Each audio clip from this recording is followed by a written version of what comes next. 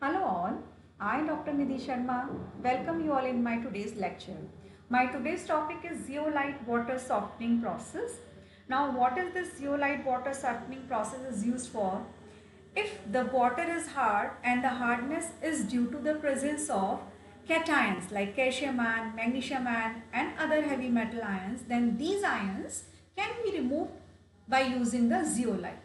So that's why the another name of zeolite water softening process is cation exchange process. So all the hardness caused by the cations can be removed using zeolite. Now as you can see, like suppose this is a hard water coming inside which is containing calcium and magnesium ion. Such water when passed through the sodium zeolite bed. This sodium zeolite bed which is containing sodium ion, after that the gravels are present.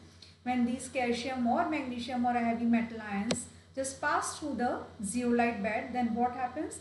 Ion exchange reaction takes place. The sodium zeolite and this is magnesium chloride. So here the exchange of ion will take place and you are going to get sodium chloride inside water. So here the water just get purified and the calcium, magnesium, other heavy metal ions just get trapped inside the zeolite bed. So this is how we can remove the cation hardness. It just get trapped here, zeolite, and sodium ion just come out along with water, and sodium ion do not causes any hardness. So this is how we are getting the pure water. Now what happened? After a certain period of time, this zeolite bed get exhausted. Get exhausted means the complete sodium zeolite gets converted into calcium zeolite and magnesium zeolite. So at that time this zeolite bed needs the regeneration. So during the regeneration what we have to do? We have to stop the in water supply. So here we stop the in water supply and we do the regeneration of zeolite bed using the brine solution. So what is this brine solution? It is containing nearly 5% sodium chloride solution.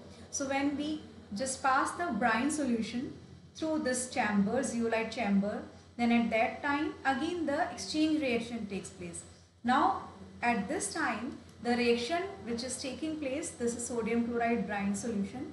When it comes in contact of exhausted zeolite bed, the sodium and magnesium exchange their position. You will get the magnesium chloride and here again you are going to get the regenerated zeolite.